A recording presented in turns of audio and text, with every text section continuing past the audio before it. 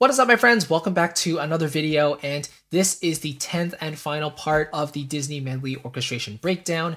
We've gone through so much. We've talked about how all the core essentials work, all the different main sections, and the orchestration behind them, the template, everything. And so in this final part, I'm sure you've been curious to know how I mixed and mastered it, or just process it in general to make it sound the way it is. And we're going to dive into that in this video. It's going to be short and sweet. If you know my workflow, I am quite minimal with my mixing workflow. So I want to give that to you and share how I kind of worked on this one in this video. So before we do that though, in case you're interested in my step-by-step mixing process, I want to give you my mixing checklist, my mixing cheat sheet, and it's totally free. So if you click the link below, it'll take you straight there. It's a very, very practical method that you can follow. It doesn't really matter what genre you're mixing, but if you follow these fundamental steps and use the general plugins that are recommended there, then you will have a really great template to follow for every single mix you do. So it's totally free. Just check it out in the link below, and it's my gift to you for checking out this video as well. So let's kind of dive into it. If you know my mixing workflow, you know that I enjoy top-down mixing. So this is something I learned from Graham Cochran over at the Recording Revolution a long time ago, and it really makes a lot of sense. So basically starting your mix on this stereo out bus or on the master bus, and then working your way down to the smaller groups and the individual tracks that actually need it. This not only saves a lot of time, but it gives you a good sounding mix pretty quickly out of the gate, and it also reduces the load of the CPU processing power because you're using less plugins in general. So a typical approach here would be for the mixer to tweak the individual elements first, and then have each instrument sounding good, and then finally going all the way up to the master. But I like to do the opposite way around. So what I typically do first, before I actually touch the master fader, I'll go to the instruments that sound a little strange or maybe have a buildup of frequencies in a certain area, and I will apply an EQ to those instruments. So I do some cutting of low ends, like I'll do a high pass filter for a lot of things that have a lot of excessive room noise, and then I'll just notch up a little bit of the air or the shine that I want to come out a little bit more. So some of these you can see I didn't actually put anything on. I just put it on just in case I wanted to apply something to it. Let's check out the flute here. So you see I cut out the low end. Let's have a listen to what that sounds like. Find the flute somewhere. It'll definitely play something. There we go. So if I take that out.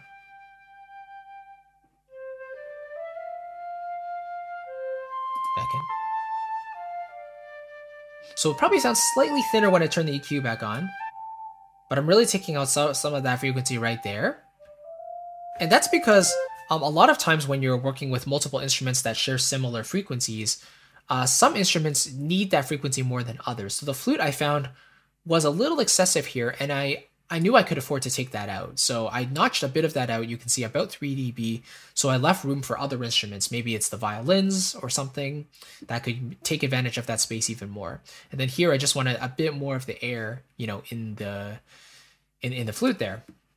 So each instrument gets a little bit of this treatment, just a bit of cleaning up and all of that. And then I kind of move on to the master bus. So first you apply an EQ, and this is a very general, very subtle EQ. So let's hear the mix first. Turn it off. Back on. So here, I'm just taking out a hint of the lows, right? Just a little bit. Here, just a bit of that boxiness you can hear there. And then here, I'm nudging up just a little bit of the air and the high end. Let's scoop forward here. Right? So just, it gives a little bit more of a sheen there. So that's kind of what I was aiming for here. Very subtle moves here. And then the compressor. It's not doing that much, but you see the needle's moving like half a decibel at most. So just containing the entire mix a little bit more. And the ratio is very light, 1.6 to 1. Threshold is about, -22. Makeup gain is half a decibel there as well. So the general idea is the amount of gain reduction that's happening, you can apply that same amount of makeup gain to make up that loss in volume there. But generally, this keeps the dynamics slightly more intact, and it's not as wildly different. So that's the idea of the compressor there. Then I applied a mix centric just to tighten up the overall mix a little bit. So here's it with it on, and then on. So a little more muddy, a little more cloudy. Turn it on. Here it's a little crispier, a little brighter, right? It's off. Back on. Just makes it shine a little more. Then tone centric, just a little bit of warmth and saturation. Really nice touch there. And then the Ozone 9 is my limiter there, so I'm gonna get back to that at the very end. But after I applied these, then I was thinking, okay, now I want to do a bit of reverb for some of the instruments that were too dry at the beginning. So then I applied a reverb.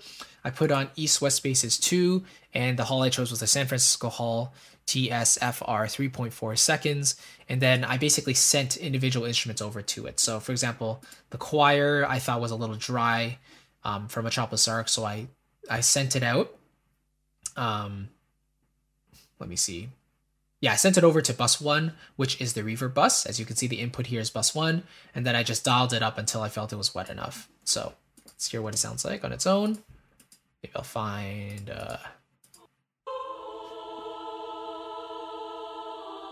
and then without the send. Little extra wetness, a little extra depth there. Not super obvious, right? But it does lend a little bit of extra juice to it there. So I kind of went through and dialed in some of the reverb for some of those individual instruments. Honestly, I didn't want anything very obvious. Like I could have applied like Valhalla Room to all of the different instruments and all that, but that would just kind of destroy the existing room information that's already baked into the samples. So I just wanted the reverb to be very, very subtle there. And so after I did that, I was pretty happy with the overall sound. So then what I did was I put the Ozone 9 Elements plugin on, did the Master Assistant, so it gave me kind of a default analysis of the EQ sweep. And so it wanted to boost back up some of the lows and boost up a bit of the highs, so I was totally fine with that. This little noise here comes from the mix-centric and the tone-centric plugins from Waves. I wish there was a feature to turn that off, but honestly, it's okay in this context. And then it just took out a bit of the mids here, so let's have a listen to that.